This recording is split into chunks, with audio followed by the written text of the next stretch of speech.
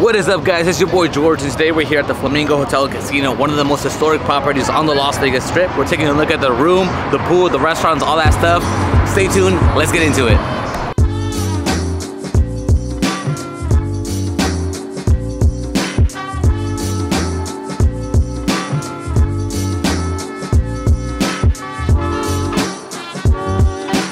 Alright guys, we made it here to our room. We are in the 25th floor and we are in a standard king room. We do have a view of the high roller, and the price for this room was $92 and $149 after resort fees and taxes. And before we do a room tour, let's talk a little bit more about the Flamingo Hotel and Casino. The Flamingo Hotel was created in 1946, making this hotel probably older than anyone watching this right now.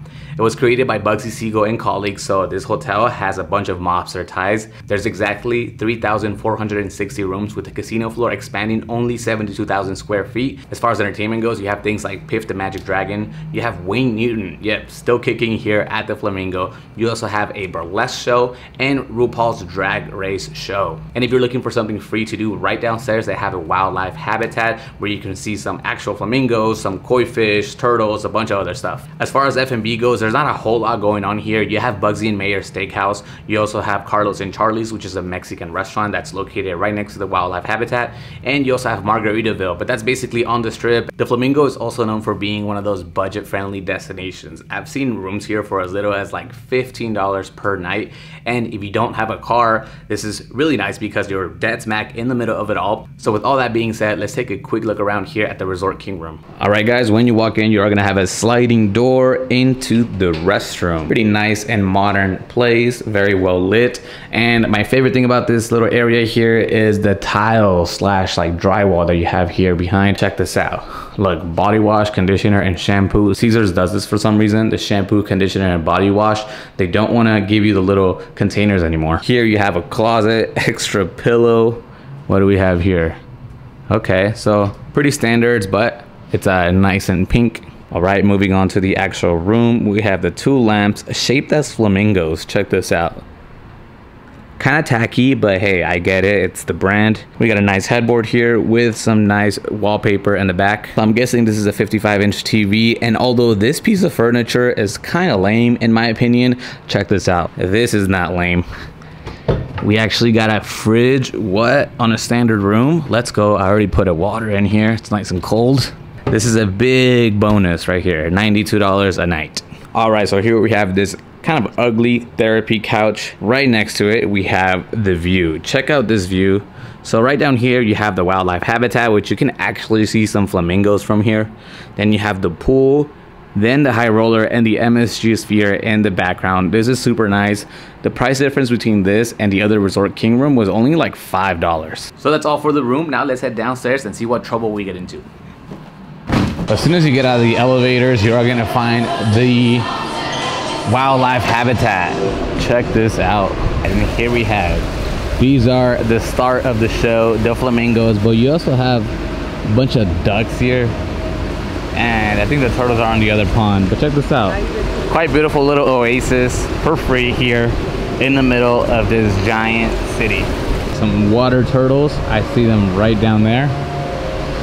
And there's also pelicans. California brown pelican.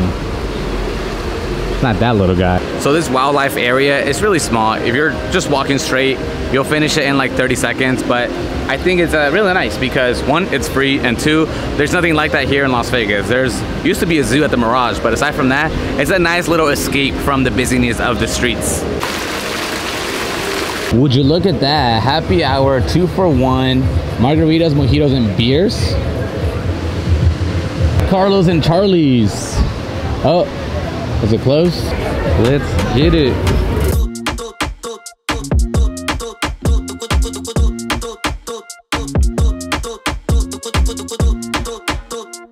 Alright, so we got situated here at Carlos and Cantina. We took a seat outside because it's a little cloudy, but it is very hot. They do have an indoor area, but overall the vibes here are pretty cool. It's kind of like if you were at a beach in Mexico or something like that. It has that same kind of vibe, obviously without the Mexicans. So here we got a margarita, here we got a lime margarita and a strawberry margarita, 2 for 1. So basically both of them for 20 bucks. The price of one would be 20 bucks. And let's give it a go. How's that? Frozen margarita for this weather, and it's bomb, dude, 20 bucks, that's where it's at. Also, the happy hour here is super long, from 2 to 6 p.m. That's 4 hours of like prime time every single day. So Saturday, Sunday, that's pretty dope.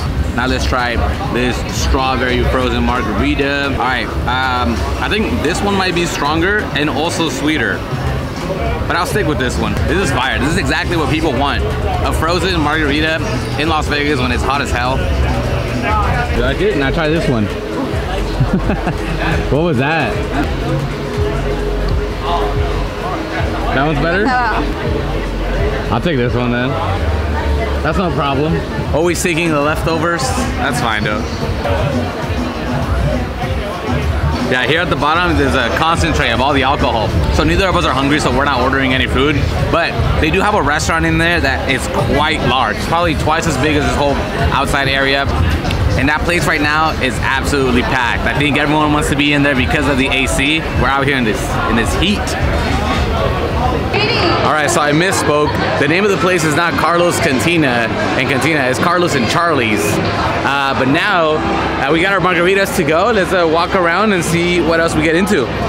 All right, so here we have the food court at the Flamingo, and honestly, it looks pretty sad.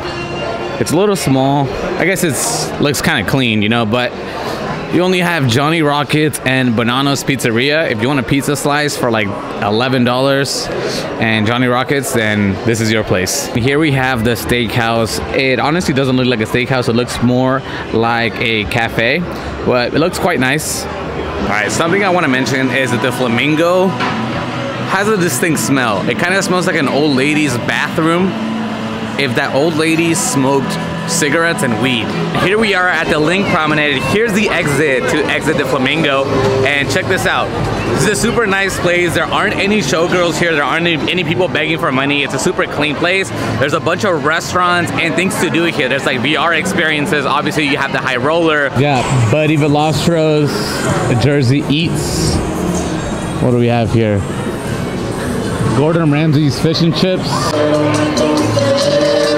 Here we have Chayo's Cantina for some Mexican food and some Hispanic music. So it's unfair that the Link Promenade has that name because it's basically shared by both the Link and the Flamingo. So it should just be the Promenade, in my opinion. Here in this whole little quad area, you have the Brooklyn Bowl where you have actual bowling and you have concerts. Then you have In-N-Out, super cheap burgers from the West Coast. Then you have the American Bar, Jabaritos. You also have Virgil's Barbecue, Tilt to Kill, which is a sports bar. This is at the very bottom of the high roller. So tickets before 7 p.m. are like $25 per person. After that, they're $36 per adult. Yard House used to have a super kick-ass happy hour deal, but they no longer do it at this location. We're heading over to the pool, and here at the Flamingo, you basically have two pools. You have the family-friendly pool, and then you also have the Go pool, and it's a 21 and over place only. So we're gonna go leave this camera in the room right now and head over to the pool right now. It looks like a party right now. It's 4 p.m. and it's cloudy, so there's a ton of people there. Let's go check it out. All right, guys, made it here to the Go pool, and I stand corrected. You actually have to be 21 years old, and that's about the only requirement that you need to be here. Anyone in Las Vegas can come here. That's why it's so active right now. It's open from 9 a.m. to 6 p.m. and there's literally so many people right now. It's like almost 5 p.m. and this place seems super active. Another thing that I wanted to say is that the beers here are obviously going to be expensive and you can't bring anything else inside. I got myself here a Modelo, little tiny can for $11. Hey, what do you have it? There is a waterfall, a ton of day beds, cabanas, all that stuff. This is basically like a day club, and I love that you don't have to be part of the casino to stay here, and that's why it's so active right now. So yeah, this is basically a free day club that you can access in Las Vegas. This place is a little ratchet, I'm not gonna lie. They do play a lot of hip hop, but hey, we like a little ratchet in this channel.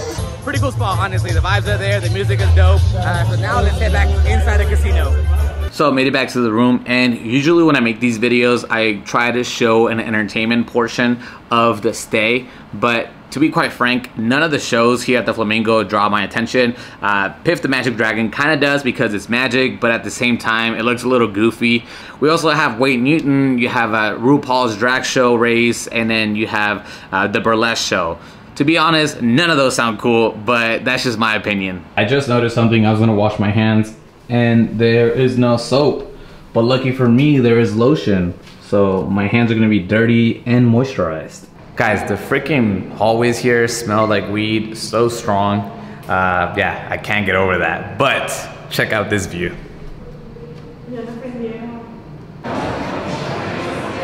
Since we're not going on a show here, let's go to the steakhouse, Bugsy and Mayer's. Okay, George, right this way. Oh, thank you. Look at that. I didn't know it expanded all the way here.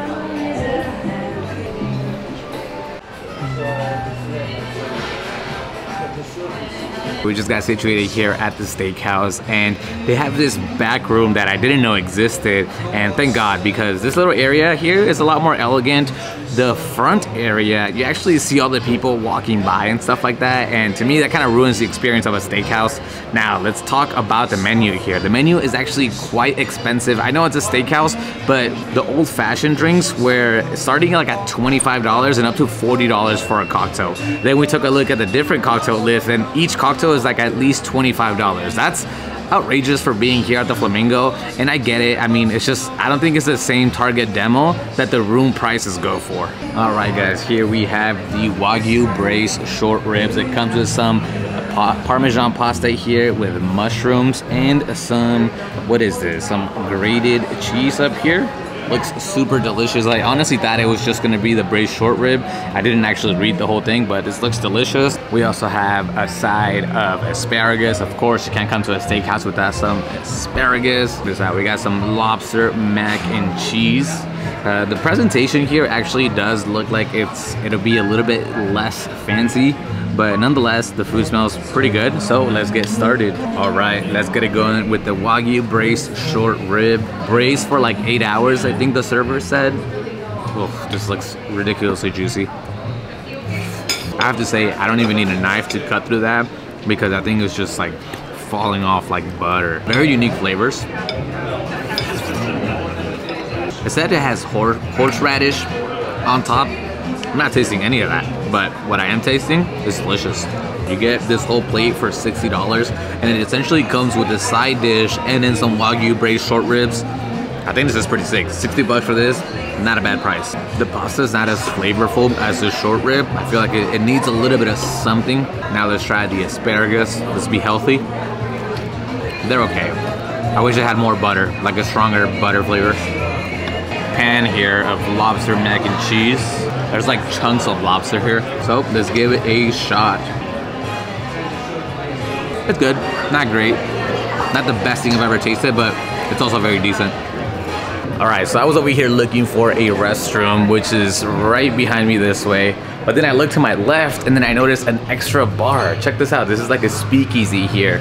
But I had no idea that it was here. I've never heard anyone talk about this, but apparently they have live music here on Fridays and Saturdays. All right, guys, look, you guys know I'm a foodie and I don't have really high expectations, but that place let me down quite a bit. I wouldn't recommend you guys going there, or maybe they had an off night or something, but Bugsy and Mayer's left a lot to be desired for being a steakhouse here and being at that price. I am gonna say something though, the staff there was really nice. Our server, the hostess, they were all really cool. It's just the food, dude, I would skip it. I would go to In-N-Out if I'm staying here or something, because that was not the business, I'm sorry. So after walking around for a little bit, we have decided to go to Margaritaville, where every hour is happy hour. All right, so we gave in and now we're here at Margaritaville because they have an all-day happy hour, $7 for their house margaritas. You can also get domestic beers or some of the well drinks. So all for $7 every single day, every hour is happy hour here. Check this out. Check that out.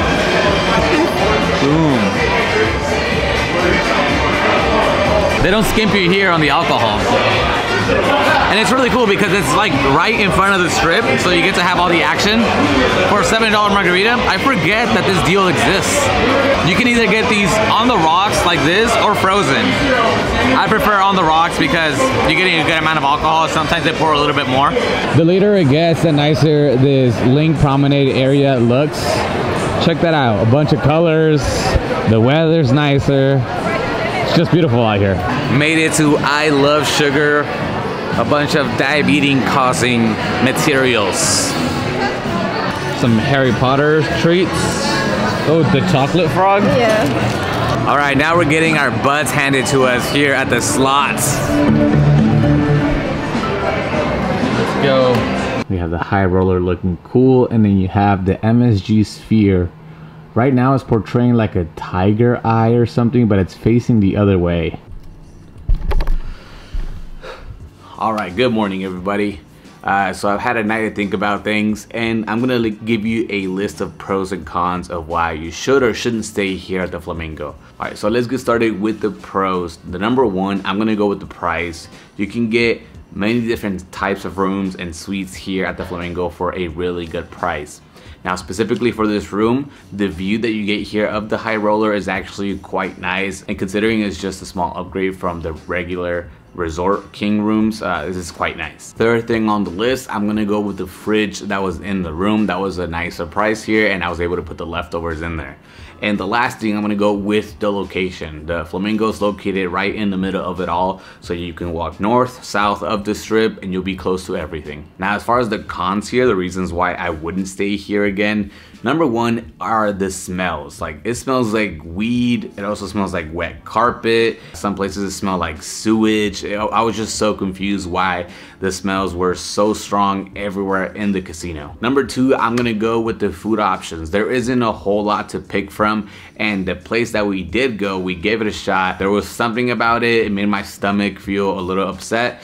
But hey, maybe it was an off night. Number three, the Wi-Fi. The Wi-Fi absolutely sucks, and I hate the fact that if you connect more than 2 devices to the Wi-Fi, they charge you like $15 or $19.99, something like that. One more thing I should mention is that the casino floor was really frantic. There's a lot of transient people walking around, and I really didn't like that the minimums in a lot of the slot machines were up to like $5. And you know, maybe I'm just a little biased because we got our butts kicked, but that's just another thing that added to the reasons why I wouldn't stay here at the Flamingo. And number four, I'm gonna go with the fact that there wasn't any soap in the room. That was the first strike. Then the second and last strike that I had was the fact that there was some kind of graffiti on the bed. I mean, I'm surprised housekeeping hasn't noticed this by then, or what does this mean? FL, like Flamingo something? I don't know.